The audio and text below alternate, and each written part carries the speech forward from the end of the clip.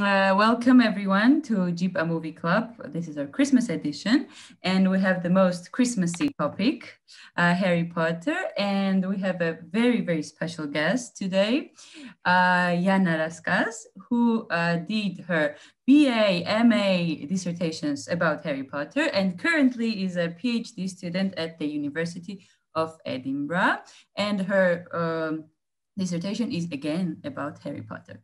So please, the floor is yours. Thank you very much. And before we start, I just wanted to thank GIPA for inviting me and for organizing this. It's very great to have this cozy Christmassy talk. And also just thanks to everyone for joining us today. And as you all know, we'll be talking about the most famous wizard of our times. We'll be talking today about Harry Potter from specifically a Christian point of view. And first of all, I just wanted to point out that Harry Potter, of course, means a lot of material. It's 7 books, it's a lot of storylines, it's a lot of different characters and so on and so forth. So because it's such a huge amount of material, I did my best to kind of concentrate on very specific things so that we can squeeze it into 40 minutes or, you know, more or less, and not end up talking for a week about this, because we could talk for a week, but let's not get crazy. So the first thing I want to just start with is by saying that while Harry Potter is extremely popular, today, unfortunately, the series are not as popular in academia. In fact, they have been very neglected by scholars and critics.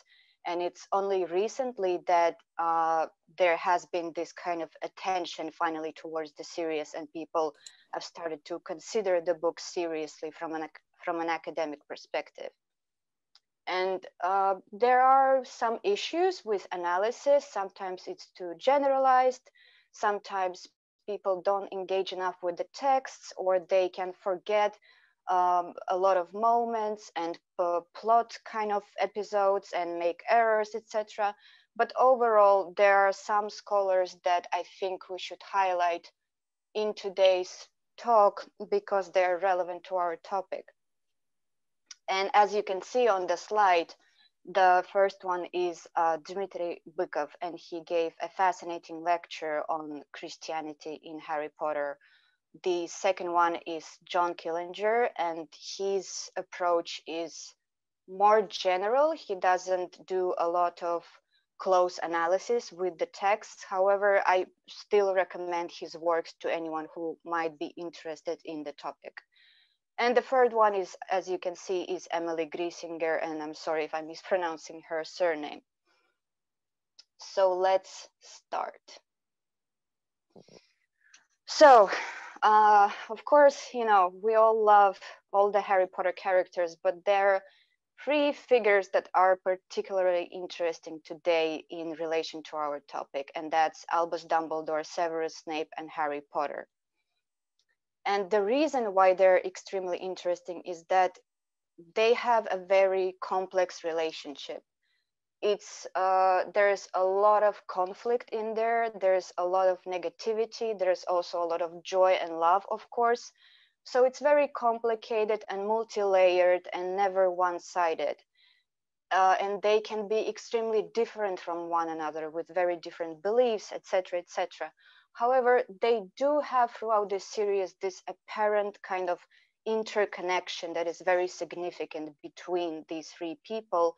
And what explains it is the Holy Trinity. And it's no coincidence that at the end of the story, we meet one of the kids of Harry, whose name is Albus Severus Potter. And this child is specifically emphasized from all Harry's children, precisely because in that character, again, the connection between Albus Severus and Harry is underlined.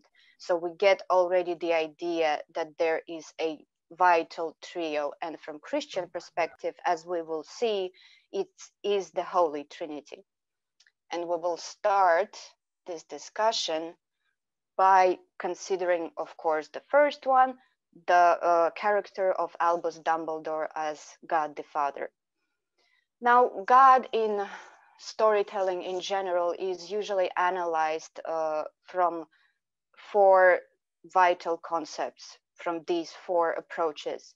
And it is because these 4 concepts, they are usually associated with God in general by different scholars and thinkers throughout time, including such vital figures as Thomas Aquinas. And these 4 concepts, as you can see, are omniscience, and omniscience is basically being an all-knowing being.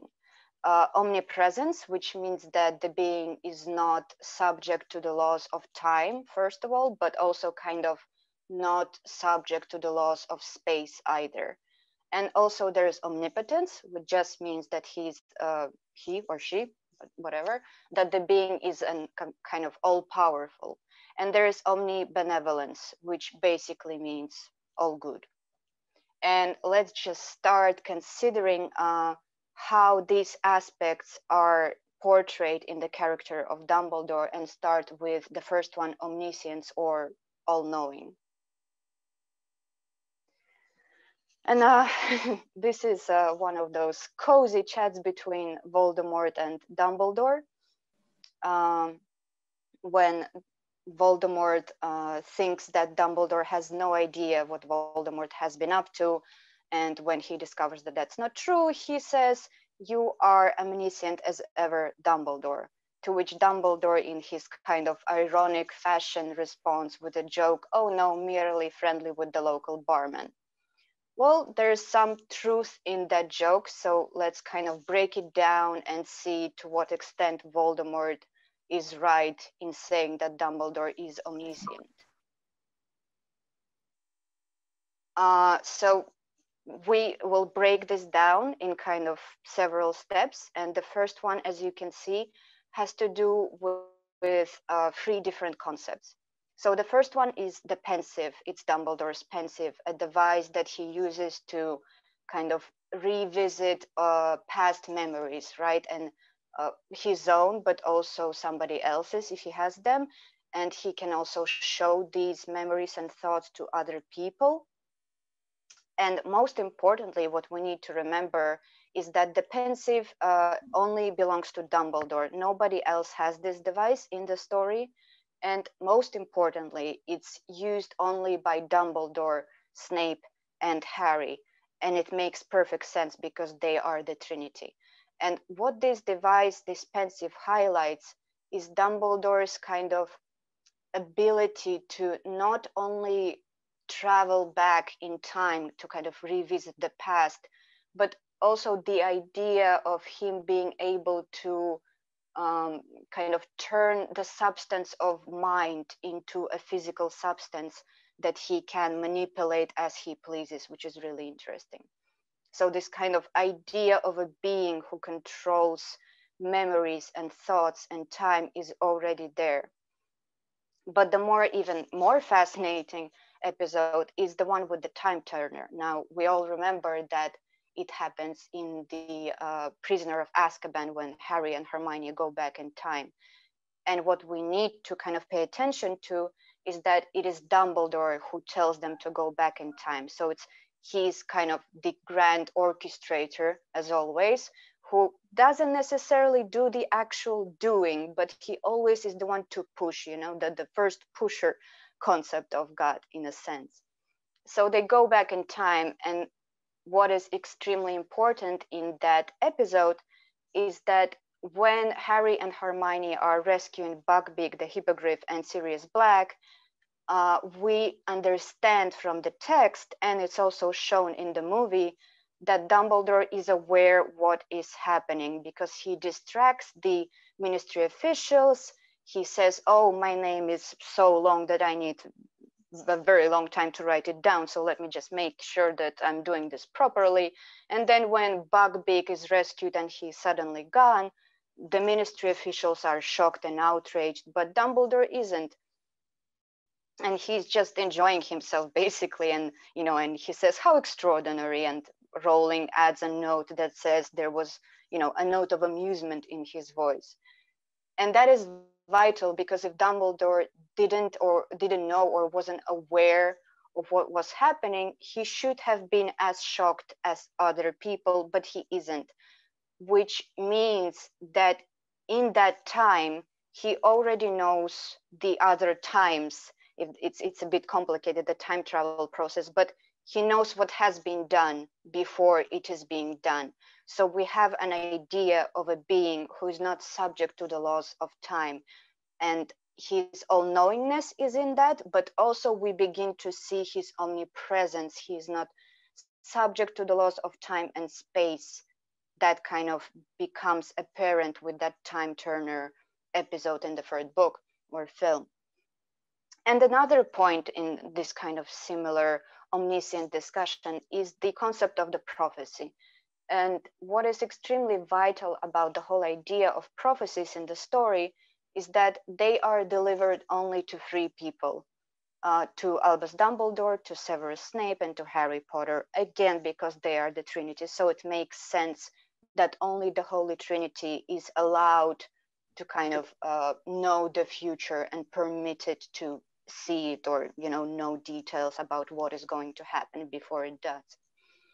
Now, of course, it is Sybil Trelawney, the character of Sybil Trelawney, who actually delivers the prophecies, but we need to keep in mind that she never has memory of doing so. She's completely clueless.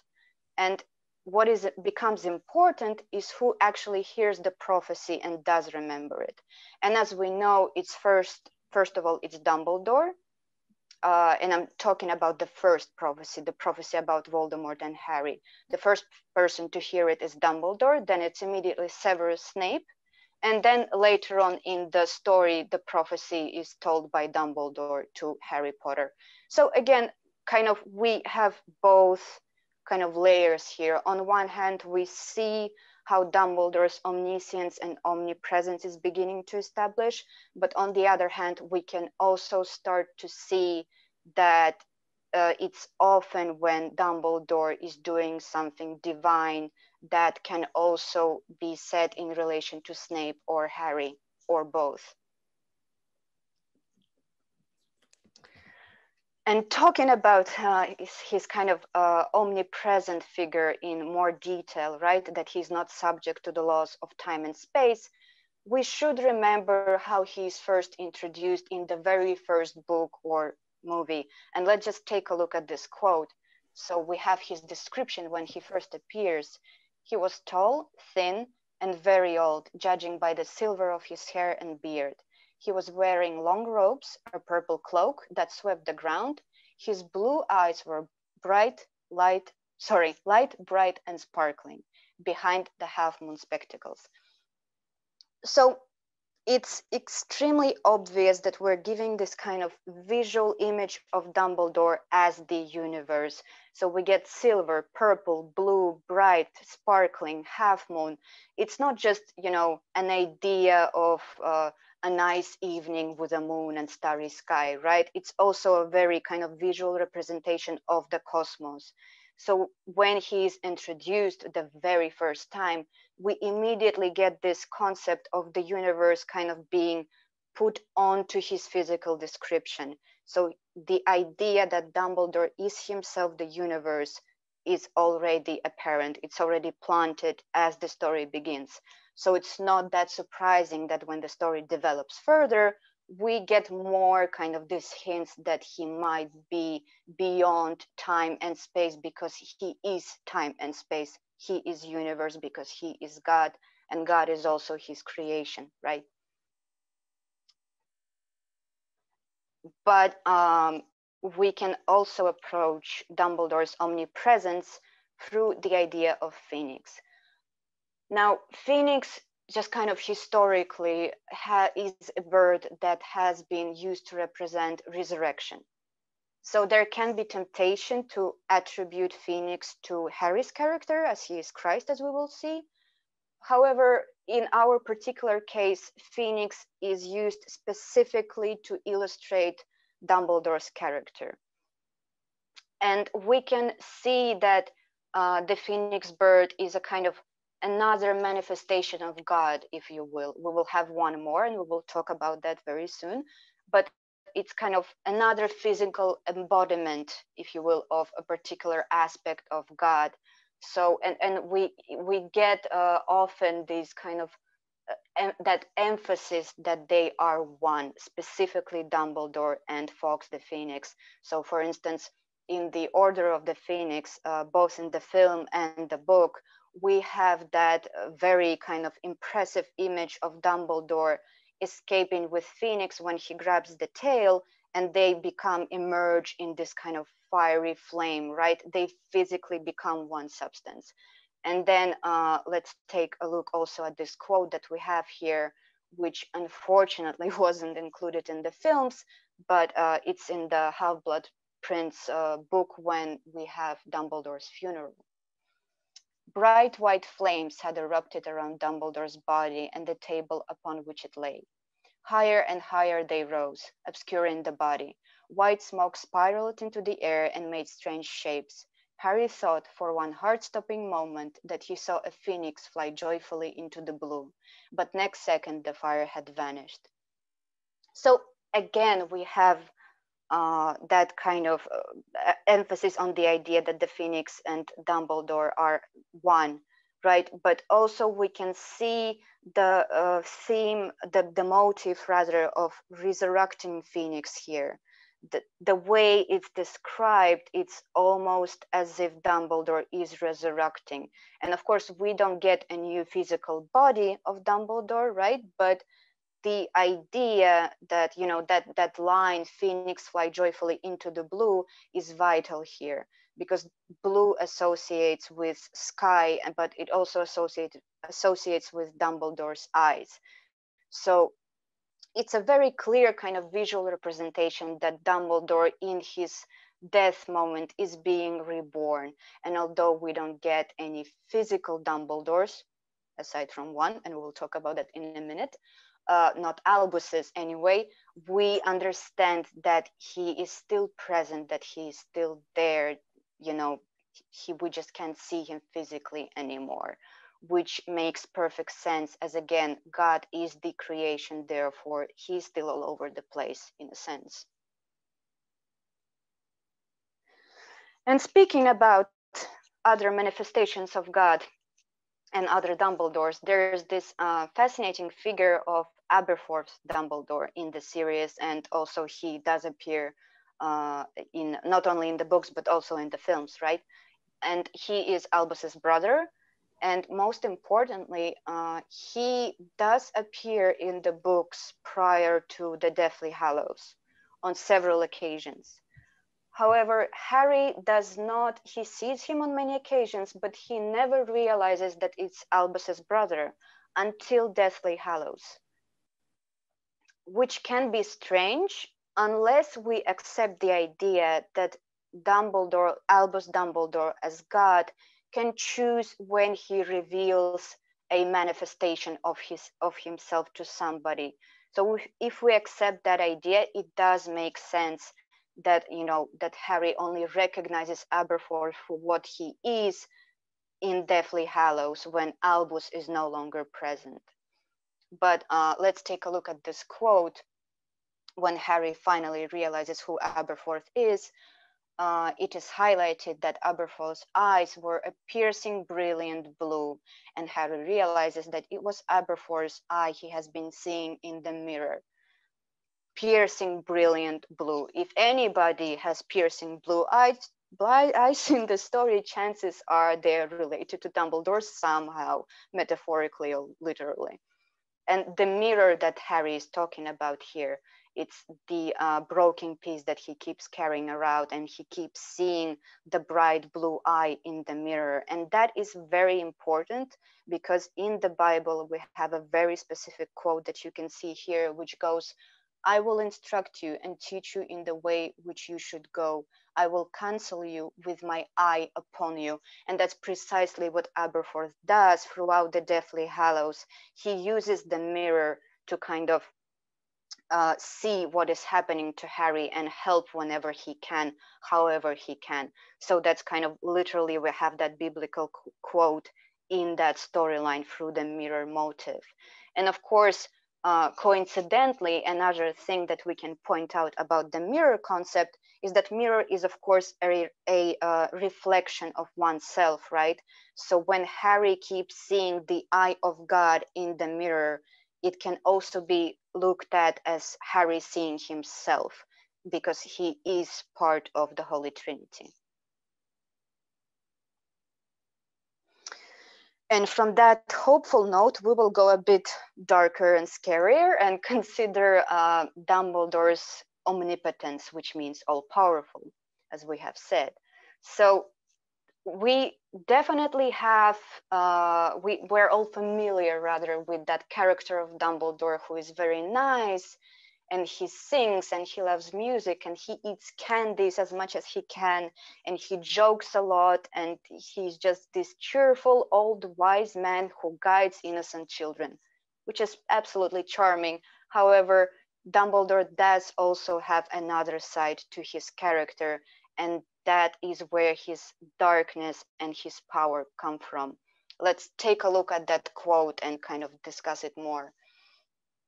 At that moment, Harry fully understood for the first time why people said that Dumbledore was the only wizard Voldemort had ever feared. The look upon Dumbledore's face was more terrible than Harry could have ever imagined. There was cold fury in every line of the ancient face. A sense of power radiated from Dumbledore, as though he were giving off burning heat. So the visual is absolutely clear, right? There's power, there's this wrath, this anger, this rage that is also present in Dumbledore.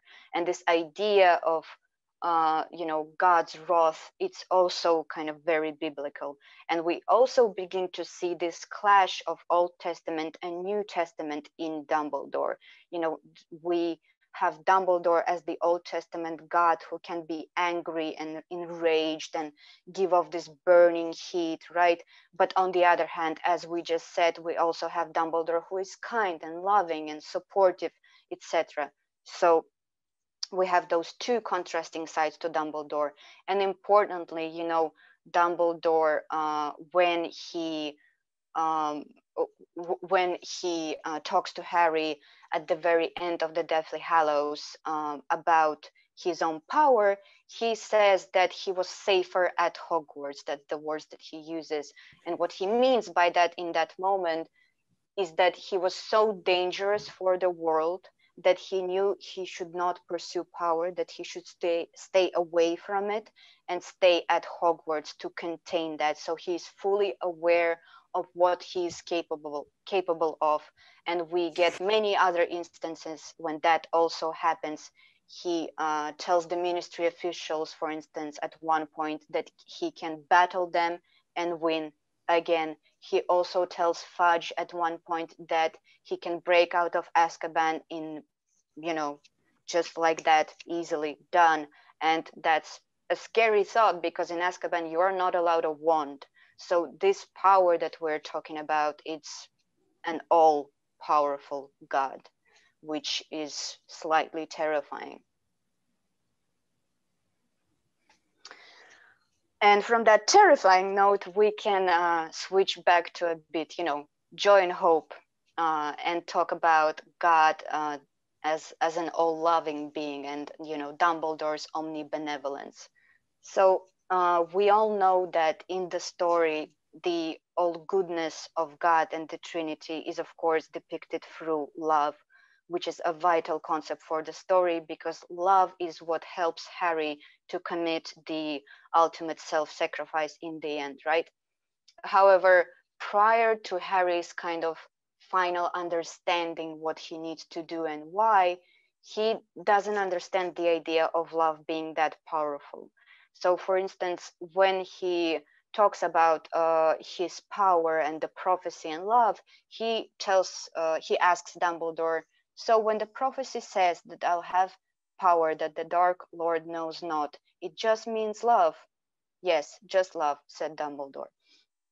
And at that moment, Harry doesn't fully believe it, like he doesn't understand that love can be more powerful than some curse that Voldemort is throwing at him, right? But he will come to understand it later.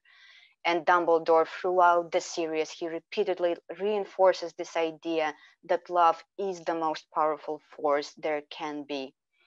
And of course, such false prophets, as we will get into that in a bit, but such figures as Voldemort cannot comprehend that, and for them it's laughable, and for them love is absolutely worthless. And so we have a quote from Voldemort who says, "Is it love again?" said Voldemort, his snake's face jeering, so he's laughing at it. Dumbledore's favorite solution, love, which he claimed conquered death. And as we all know, by the end of the story, Dumbledore was right. Love does conquer death. And we are now moving to maybe the most fascinating kind of part of the Holy Trinity. And what I mean by that is that Severus Snape, as the Holy Spirit, he usually is not considered as such. I've seen a lot of material on the internet. I've seen a lot of academic material, of course, because I keep working on the series. And there is a common misconception, unfortunately, to consider Severus Snape as Judah, as we're about to see. But that is not the case, and we will get into that in due course. Harry, the same as my mother's, because he loved her for nearly all his life. So patronuses in the world of Harry Potter are, of course, extremely vital, and they have a very kind of this spiritual idea about them. So therefore, the idea of Snape having the doe as his patronus that represents Lily is extremely important. So no matter how dark or kind of negative Snape might appear on the surface, and no matter his dark past, in the end, overall, his character is ultimately built only on pure selfless love. And to add to that, we have probably the most popular quote from the entire story of Harry Potter that everyone just loves, which is when Dumbledore sees Snape's patronus and he tears up and he turns to Snape and asks, after all this time, and Snape responds with his classic poker face, always. So, but we all love it nonetheless.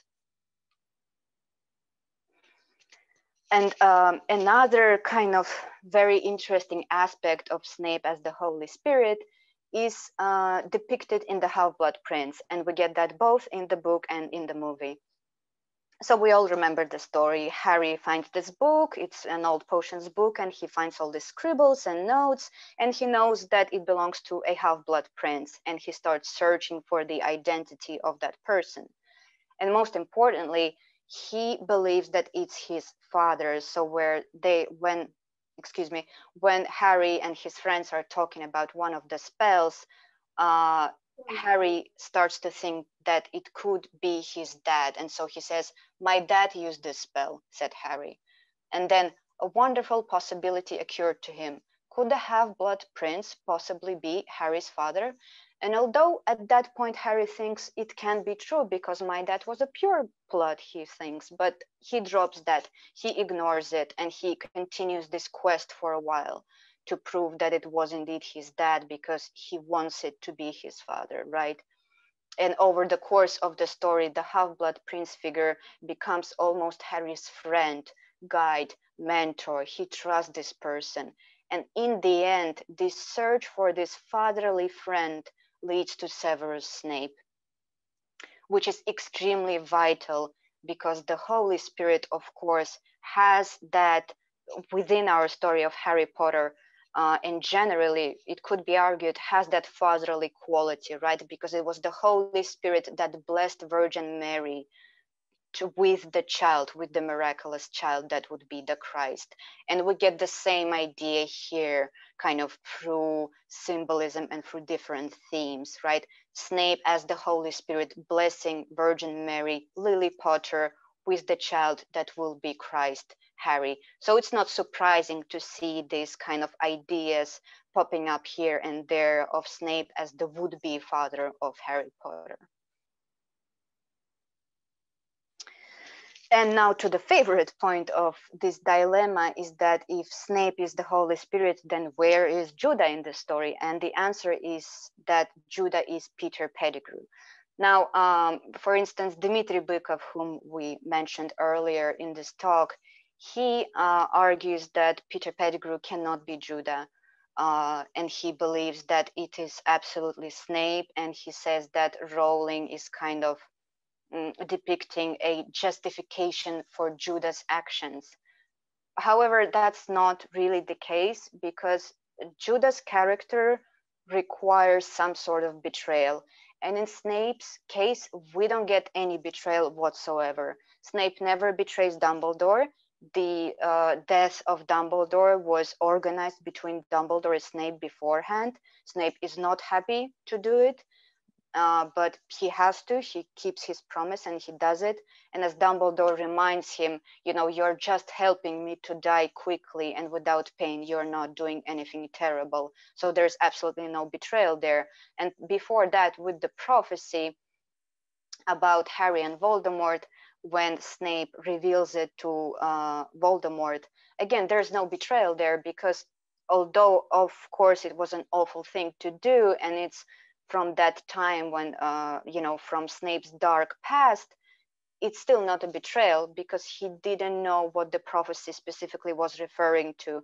And in fact, when he realized that it was the Potters and it was Lily he endangered, he did everything in his power to undo it, and then dedicated his life to Lily and her son. So there's absolutely no betrayal in Snape's character. But where we do get betrayal is in Peter Pettigrew's, who was a very good friend of the Potters, extremely close to James Potter and Lily. You know, they practically considered him part of the family. He saw young baby Harry before the tragic events unfolded. So he was very connected to them, and they trusted him. Everyone trusted him, and he still betrayed them. So that already signals this kind of Judah betrayal. And then afterwards, we also get in the Goblet of Fire, when Voldemort is telling Peter Pettigrew his plan to use Harry for his resurrection. Peter Pettigrew, there's a moment when he tries to talk Voldemort out of it, and he says, maybe we don't need Harry Potter for this, maybe we can use somebody else. And Voldemort starts to suspect that Wormtail is trying to save Harry's life. So we get that duality of Judah. He cares, but he still betrays. And in the end, his life ends in a very kind of brutal, very Judah fashion indeed, and Rowling does not sympathize with him at all. The way he dies, it's very negative, and there's no, you know, hope or peace of any sort. So let's take a look at this quote. The silver tool that Voldemort had given his most cowardly servant had turned upon its disarmed and useless owner. Pettigrew was being strangled before their eyes. So there's clearly that idea of a Judah-like suicide. And although the hand that is kind of killing Pettigrew is, or was rather, created by Voldemort, I think it can be interpreted with kind of this perception that Rowling, she doesn't approve of betrayal. She tends to criticize it harshly. And so we should think of this as a kind of the evil hand. So the idea that it's Pettigrew's own fault that he let things get to this point, but there's still that suicidal kind of concept definitely there. So he is clearly the Judah character of the story, where Severus Snape is the Holy Spirit. And we get kind of a couple of just parallels between, you know, Harry, Snape, and Dumbledore. In this case specifically, how Snape and Harry are both dissatisfied by God the Father, who never reveals his grand design to them and just wants them to put their faith in Dumbledore blindly. So we have on the one side Snape saying to Dumbledore, "You refuse to tell me everything, yet you expect that small service of me," snarled Snape, and real anger flared in the thin face now. You take a great deal for granted, Dumbledore. Perhaps I changed my mind. And then we have Harry talking about Dumbledore. Look what he asks from me, Hermione. Risk your life, Harry, and again, and don't expect me to explain everything. Just trust me blindly. Trust that I know what I'm doing. Trust me even though I don't trust you. Never the whole truth, never. So it's a very similar concept of the Holy Spirit, Snape and Christ, Harry, being angry at God for not explaining, not telling, not trusting enough. So again, it underlines just that connection between the three of the characters, and specifically between Harry and Snape.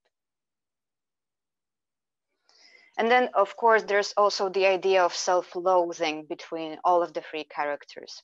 So for instance, we all know that when Dumbledore first teamed up, so to speak, with Snape, he didn't exactly approve of Snape's character, who was still kind of more Death Eater-like than good, selfless person. And so we have Dumbledore saying to Snape, you disgust me. On the other hand, similarly, we have Dumbledore saying to Harry, you cannot despise me more than I despise myself.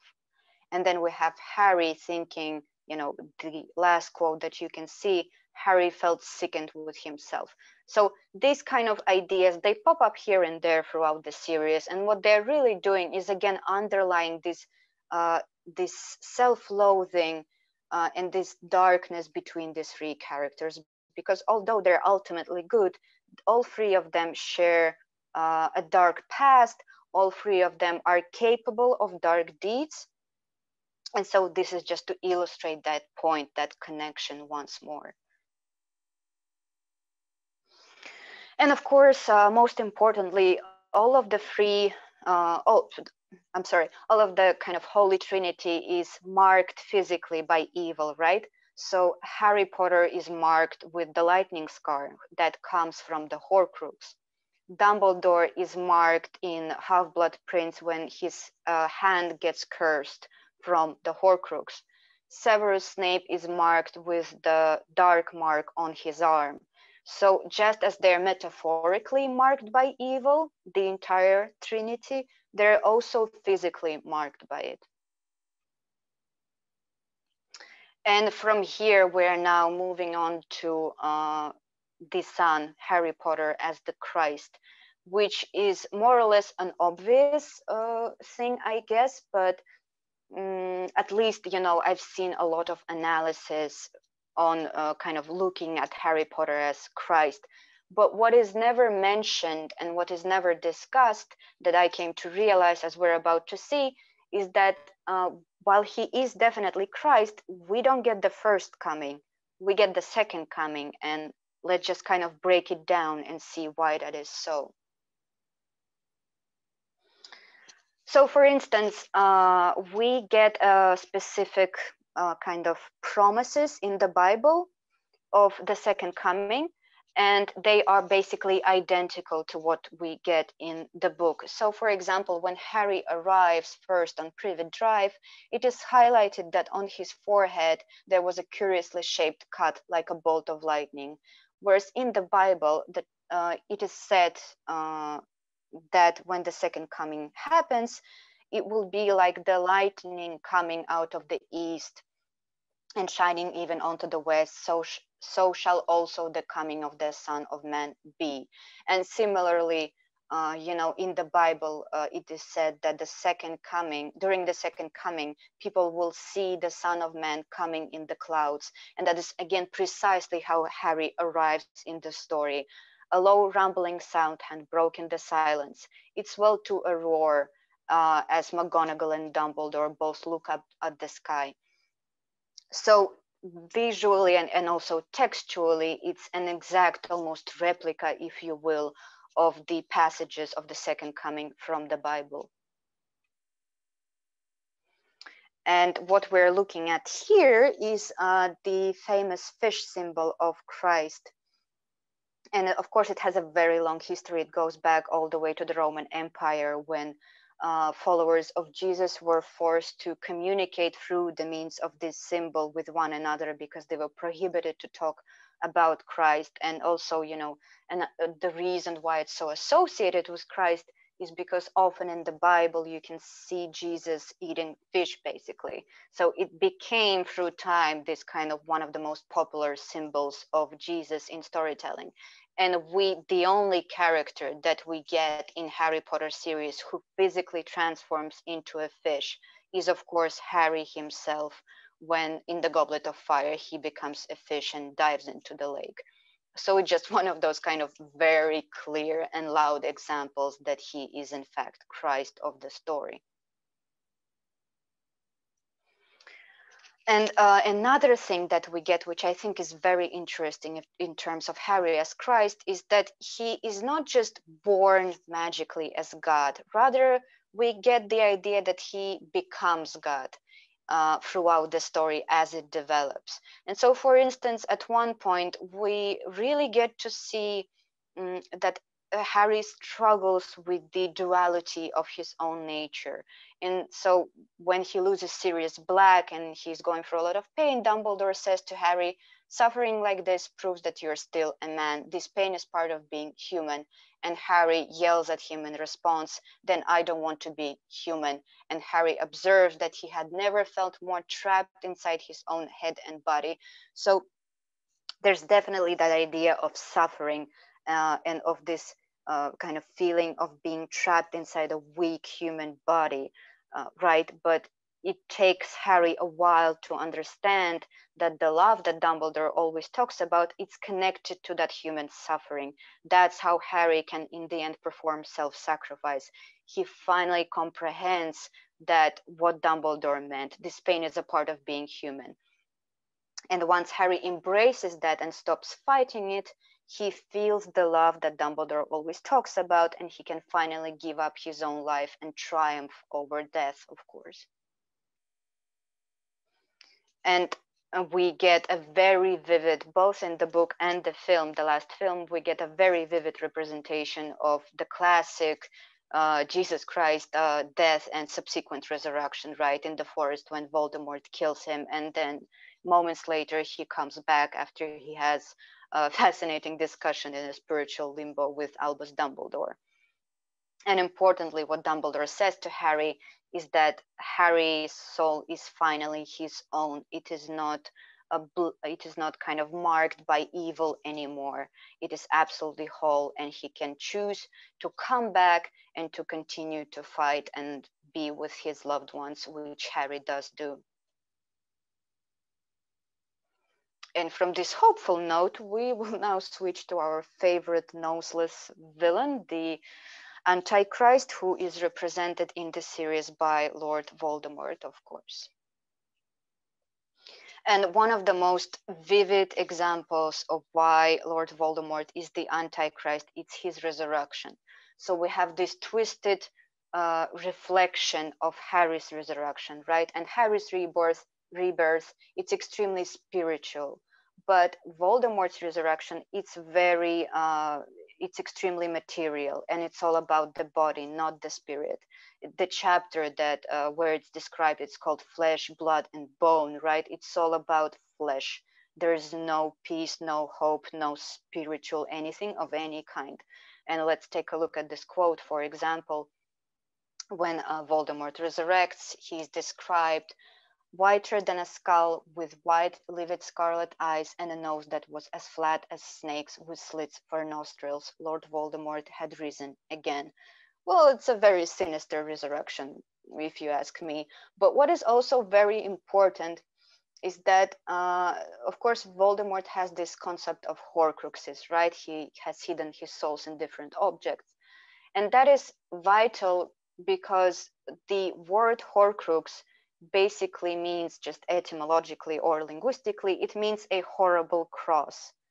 So it literally means the anti-cross, because Voldemort is the Antichrist of our story, right? It's not God versus the devil. In the Harry Potter books, it's Christ versus Antichrist. And here, just kind of a couple of parallels again between the biblical Antichrist and Lord Voldemort. So, for instance, the Antichrist is said to deceive them that dwell on the earth, whereas Voldemort tricks, jinxes, and blackmails in exactly similar fashion. Then again, the Antichrist of the Bible appears as lamb, but speaks as a dragon. And again, Tom Riddle, before he lost his nose, was a rather charming young boy, actually, you know, and everyone trusted him and they all loved him at school. And as Dumbledore says, he seemed polite, quiet, and thirsty for knowledge. Nearly all were most favorably impressed by him, except that he was a hissing snake inside. He's the dragon inside that appears as a lamb, as the Antichrist should. And the most kind of final vital point that we should also make is that the Antichrist of the Bible, he marks everyone he kind of leaves a dark mark on everyone on their right hand or on their forehead. And in the Harry Potter series, what we get is the Death Eaters who are marked on their arms, or we get Harry who is marked on his forehead from Voldemort's Horcrux and Curse. So it's another just kind of very visual, vivid, strong parallel between the Second Coming, which necessarily involves the Antichrist, and the Harry Potter series. And just kind of another point just before we finish this talk is that in contrast to, you know, Voldemort, Harry would never treat his followers as his servants. So Jesus, similarly in the Bible, says to his disciples, "You are my friends. I call you not servants." Whereas Voldemort's allies, they always compete in being his most loyal servant. The best example, I think, is Bellatrix Lestrange. It's her life mission to prove that she's the most loyal servant. But it's also, you know, a common trait among other Death Eaters as well, which is a complete contrast between to Harry as Christ. Whereas Christ says that greater love has no man than this, that a man laid down his life for his friends. You are my friends. Basically, Harry could have said that line, and we would all agree that it fits his character. And that's precisely what he does at the end. He triumphs over Antichrist through the power of love, and he gives up his love for his friends and for everyone who is being, you know, attacked and prosecuted.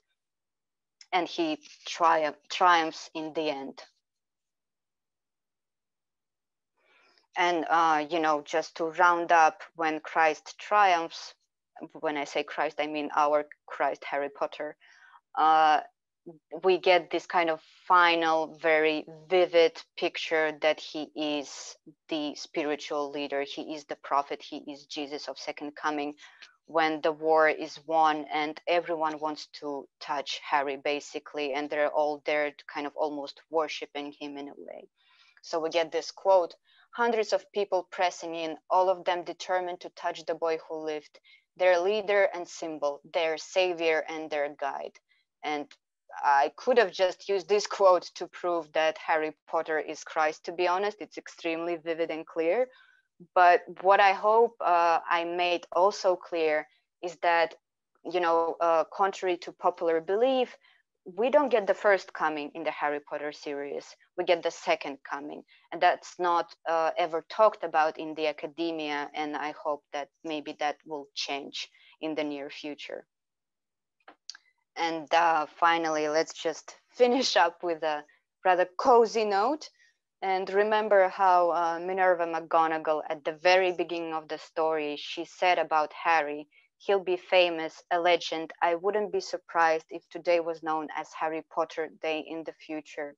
Well, I guess she was right, and she is the wisest after all. And, you know, here we all are in the end. So Merry Christmas, and just a big thank you for joining and listening to this talk.